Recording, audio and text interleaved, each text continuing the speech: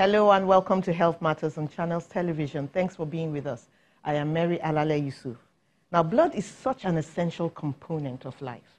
For some reasons, though, there's a shortfall, and that's when a transfusion is needed.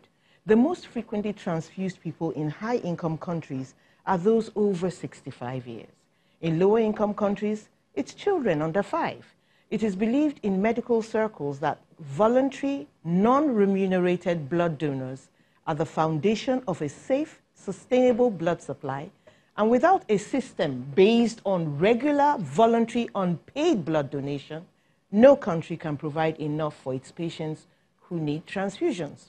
One of the reasons regular donations are needed is that blood can be stored for only a limited time before use. My guest is a consultant hematologist, and she is in charge of the Lagos State Blood Transfusion Service. Dr. Bodurin Oshikomaya, you're welcome to the show. Thank you very much. I'm curious, though, what do over 65-year-olds need blood for? As you grow older, as one grows older, there are more medical conditions that come up, like cancers. They might have commonly cancers. So people with cancers generally need transfusions? Quite a number of them, yes. And then elderly patients, they do not eat very well, so they have nutritional anemias too. So there are so many medical conditions that occur as you grow much older. But we have those too. So does it mean that we are having older people walking around anemic? Well, yes, I'm sure of that. That is disheartening, yes, yeah. you know. So is it whole blood they usually need or blood products? Because I want to actually know why blood is differentiated and who gets it. Every blood component has its own use. And so when you transfuse all blood to people, you are wasting it. So most of the time, when a patient is anemic, understand, it just needs red cells. So all you have to do is just to give that particular component. However, the plasma, which is the fluid part of the blood, can be used for other things. We have conditions like hemophilias. We have conditions of people that are losing blood in a large amount. And the platelets, which is another component of the whole blood, can be used for patients that have got low platelet counts. Hope you understand. So generally, the study and the teaching is that you give the specific component, the specific part of the blood that the patient needs. So you can end up donating 1 pint and 3 people get to use a different component. That's awesome. It. That's what's happening now. Why do our under 5s need blood so much? Well, you know, under 5s, they have a smaller body mass.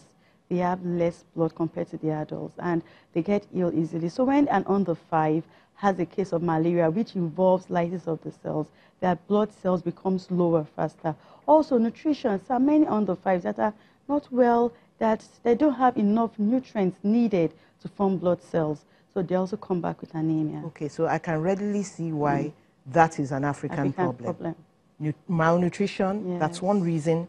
The sickle cell anemia, yes, which sickle we cell have anemia more too of, is there. that's another and it cuts reason. across every age group. And then malaria. Yes, malaria, there you go. yes. So that means that we are always going to need a lot of blood for under 5s in this country, even if we strike out malnutrition, right? Yes. Okay, so who can give blood and who can't? Well, let's start from the individual that can give blood. First of all, the age. The age should be between 18 and 65 years old.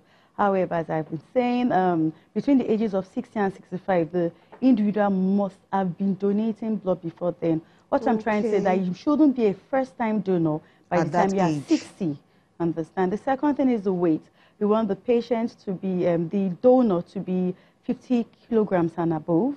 Then you have to have answered a set of questions. Those questions are the donor eligibility questions, which wants to know if the patient is in a good state, if the patient is having a good lifestyle.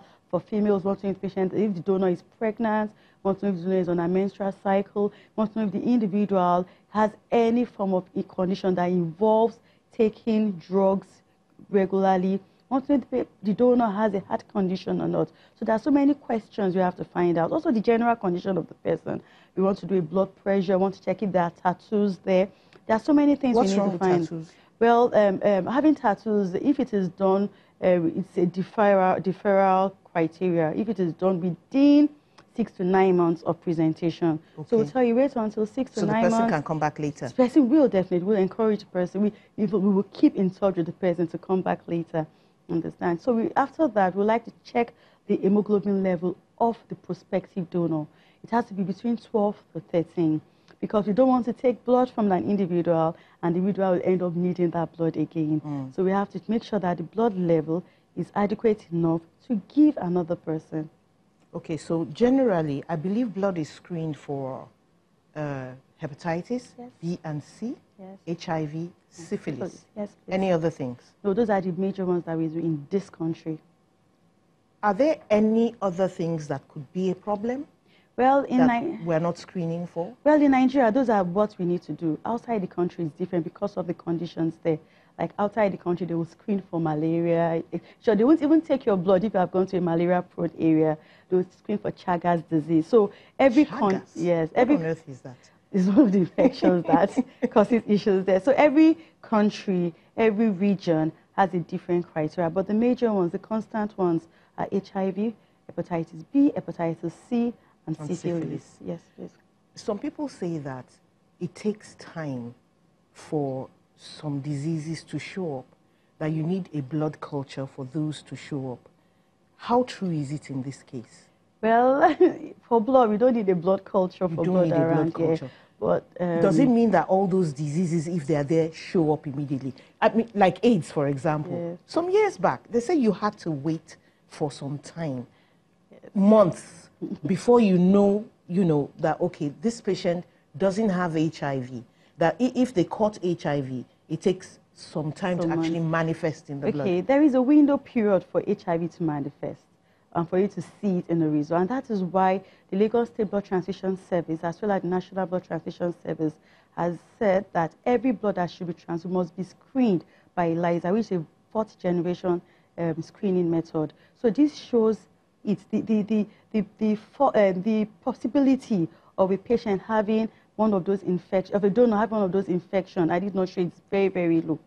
Okay. It's very low. So we use a fourth generation. So the ELISAs take out all that waiting time for you. Yes, it they, helps us. They will find if there's a disease. Yes, if there's a disease. So how long does that take? It's quite sensitive. The ELISA is a machine, as in we have to. It takes about 3 to 4 hours. So that is why we must do everything together. All the blood must be screened together. So once blood is collected, is donated, most of the time, it's not the donated blood that is transfused immediately. We have to take it to the screening room, which takes a process before it's screened. And that is why we are encouraging regular non-merchant donation, so that there's always a stock of blood in the blood bank for use when it is needed. How long does the stored blood last before you have to dispose of it? It lasts for 42 days. 42 days? Yes, please. That is pretty short. Yes, depending on it's because of the anticoagulant that is being used. So, okay. So that means 42 days. That's just over a month. Yes. So you need people to really be coming in. Yes. How is it now? I mean, we've been talking about blood donations for years.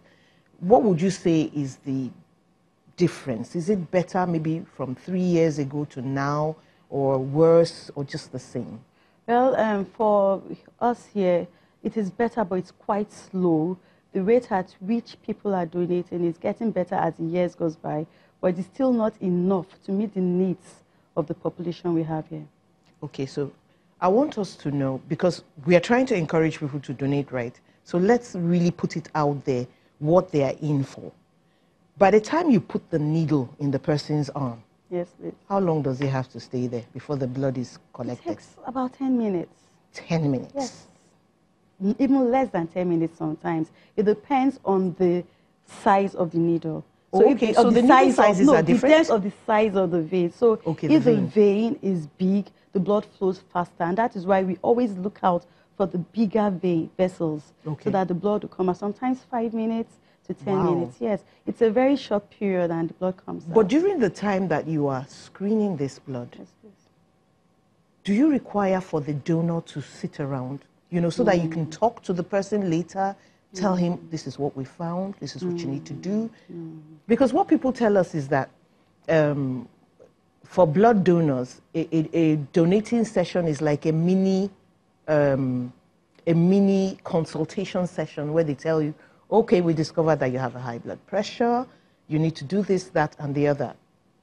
So, as I said before, while we are trying to make sure that the donor is eligible to donate blood, if you find anything wrong from those physical checks or from the questions, you need to tell them the reason why we need to defer them. Okay. So if there's a high blood pressure, if the blood pressure is, I will advise them. First of all, tell them the consequence of that value and why they need to see a doctor. Because if you do not tell them why, they will walk out and nothing will be done. That is why blood donation is an avenue of knowing more about your It's a nice way of going for a checkup without paying.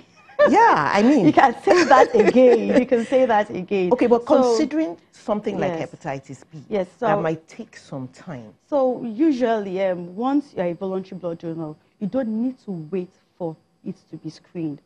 We have your details, we have your number, we have your email address, we have your home address. So once you notice anything wrong, we'll get across to you to let you know of what is happening and encourage you to go to the hospital. It might even help out to tell you the specific places to go to ease medical attention. Okay, great. So where do we go to? Where does someone go to if he wants to donate blood? Well, Legacy Blood Transfusion Service has got a purpose-built donor clinic in General Hospital, Lagos. That is on the island. We also have one in General Hospital, Alimosho. However, all general hospitals with vibrant donor clinics. And teaching hospitals, I hope? Yes, teaching hospitals too. Yes, before I forget about that. All teaching hospitals. Okay. You can also go to the Lagos University Teaching Hospital. Every other place. But those kind of things are not done at primary healthcare centers, are they? No, we do not donate blood at primary healthcare centers. Secondary, tertiary. Tertiary centers. That's good. That's good, but considering the complexity of traffic and commuting in Lagos, are there any ideas, any plans to really bring it closer to the people so that people can, you know, do it with more comfort, so to speak? There are lots of plans for this to happen. However, in Lagos, if you really need to donate blood, the Lagos University Teaching Hospital and the Purpose-Built Donor Center at the General Hospital, Lagos. So students can do that easily while they're on campus? While they're on campus. They open over the weekend. That's on Saturdays. Okay. So if you are busy Mondays to Fridays, you can always go in to be bled on Saturday. Be bled? Yes. That sounds horrible. There are plans on bringing... Sorry, to donate. So, however, there are plans in progress of bringing the donor clinics to where you are. Plans like blood mobiles are coming up. And so things are going to get better. Blood mobiles. Yes. Please. After the break, we're going to talk about these blood mobiles. Yes, please stay with us. We're coming back right after now.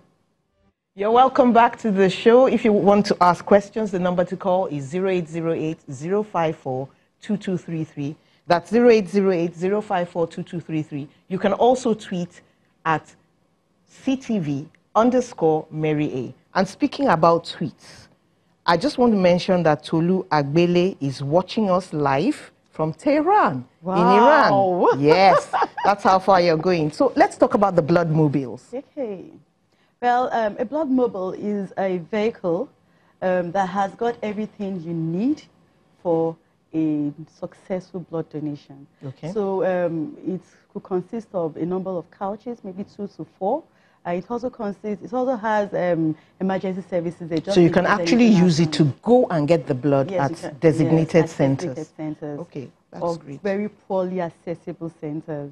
Okay, okay, that's really good. So apart from all this stuff about having a free checkup, what other benefits does the donor get? The donor gets, or to the donor, there are two things. Well, to the donor, you know, when you give out blood, it's an opportunity. Your body, there's a rejuvenation of cells, so it helps your body to bring in new cells. Okay. Understand? The second Does thing... that make us look younger? Yes. You know, for saying that... You must have been giving blood. Yes. For saying that, you know, I always give this illustration. That if you look at a woman that is... Wait, just a minute. You give that illustration, but we are having someone, Shalom, coming from Kaduna. Let's quickly take... Oh, she's no more there. Do try again. So what's the illustration? That illustration is, if you look at a woman that is young, she's in a menstrual period, another kind of thing. She's giving her blood. She looks younger, much more beautiful compared to the more elderly ones that are in their menopausal stages and those kinds. They kind of drier. They've not been giving so if you know blood. you want to look fresh and vibrant, just keep donating your blood. Apart from that, donating blood helps to regulate your iron content in your body. And it's believed that when it is well regulated, there is a less incidence of cardiovascular diseases. So your heart is in a better state. And thirdly, when you give blood, because you know you are saving a life, there's this feel-good feeling. It will improve your mood. So, so less depression. Less depression. Sure, there are studies that says that donors do not have depression. Regular voluntary donors do not have depression. They really have. So we also want to give. We have to appreciate the donors. So some that's centers, a good one. Yeah, let's quickly take Tunde from Abuja. Hello, Tunde. Are you there? Yes, I'm here. What's your question? Sorry? What's your question, Tunde? Okay, my question is, I need some lectures on hepatitis B and C. Okay. Can you hear me? I can hear you. Is that it? All right, so I'll let the doctor handle that. He wants to know about hepatitis B and C. Why are they dangerous? Well, hepatitis B and C are viral infections that affect the liver. So, and it is quite contagious, and it can progress to a patient having liver cancer. Okay. So we don't want anybody transmitting that from person to person and causing cancer on the long run. But when you screen, and we notice here, yes, you can be sure whether there's hepatitis B, C or not. Or not. So there's no fear? There's no fear, but that is why we go through very stringent protocols during the screening process.